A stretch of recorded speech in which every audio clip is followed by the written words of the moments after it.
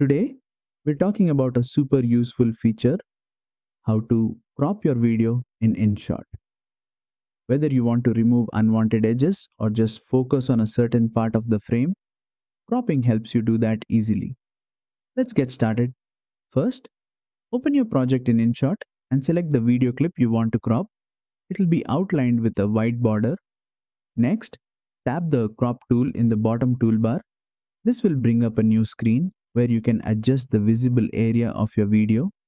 You can either drag the handles to crop manually or choose from preset ratios like 1:1, 4:5, or 16:9, perfect if you are cropping for a specific platform like Instagram or YouTube.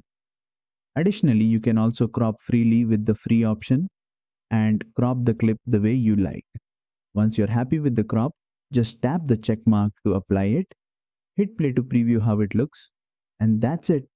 You've successfully cropped your video in InShot. Super simple and super handy for keeping your edits clean and focused. If this tutorial helped, don't forget to like, share, and subscribe for more quick InShot editing tips.